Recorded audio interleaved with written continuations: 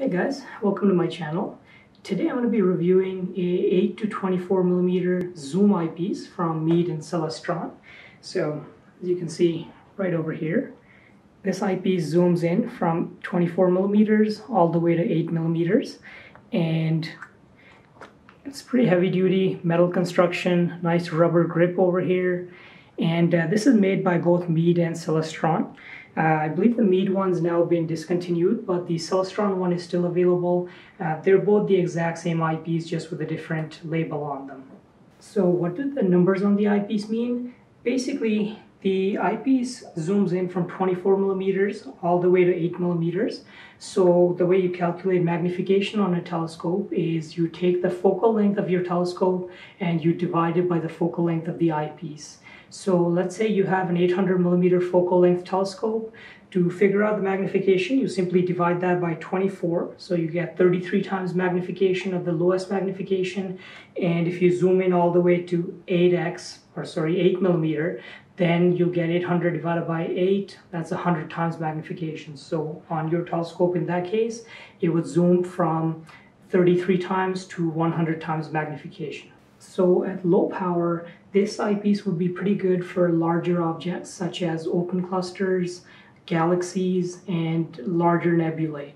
And at high power, that's close to the 8 millimeter part of the zoom range, it would be good for planets, looking at the moon, smaller planetary nebulae, or globular clusters, since those are all relatively small objects if you're looking at details. So I've had this eyepiece for a while now, and I spent some time comparing it to some of the other eyepieces in my collection, just to see how it compares to some of the more expensive eyepieces.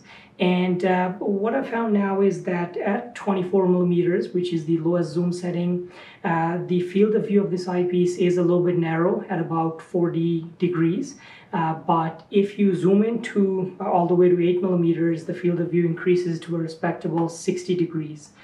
So it's not quite as wide field as some of the individual eyepieces, but as you can see, it's much more compact. So this one over here is the Lunt Engineering 20 millimeter 100 degree eyepiece, so weighs several times more and costs maybe 5 times as much as the Celestron one.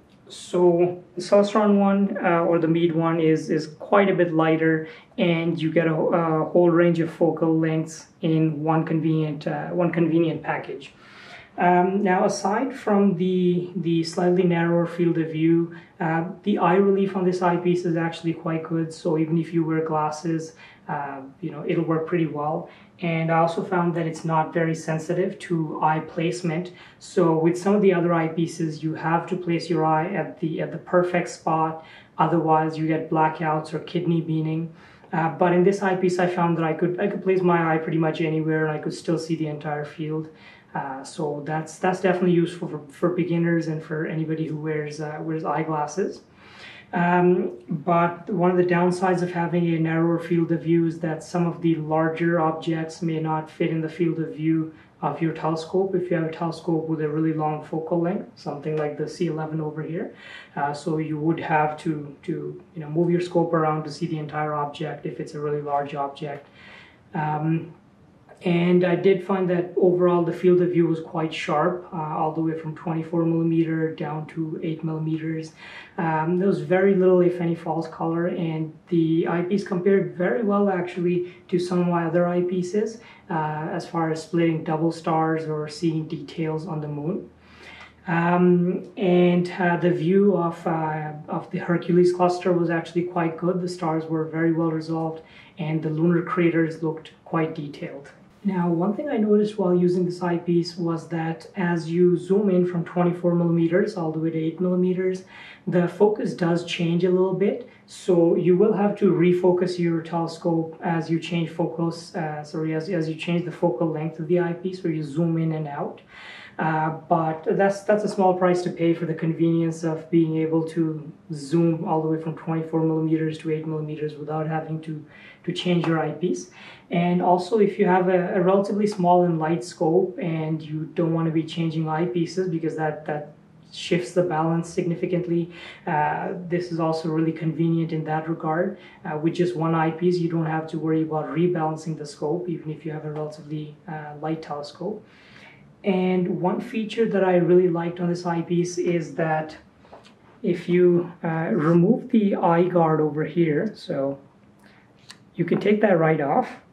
And when you take that off, this eyepiece has built-in M42 threads. So what you can do with that is, if you want to take pictures, you can get a T adapter like this. You can get these for any camera. So this is a T2 adapter. This is for Canon. So you can just screw that right onto the threads of the eyepiece.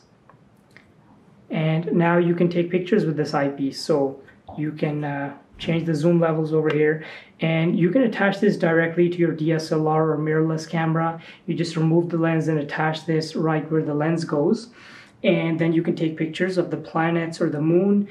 This is not really for deep sky imaging, but for taking pictures of the moon or the planets, this is a really convenient feature. So in summary, this eyepiece is not going to replace a case full of 82-degree or 100-degree eyepieces. But it is my go-to eyepiece for my portable setup whenever I'm going hiking or camping. Overall, this eyepiece offers really good convenience, portability, and for someone who's just starting out and doesn't want to spend a lot of money getting multiple eyepieces, this eyepiece is hard to beat. So I would definitely recommend the 8 to 24 millimeter zoom eyepiece. And if you own one of these as well, let me know what you think in the comment section below. Well, thank you very much for your time, and clear skies.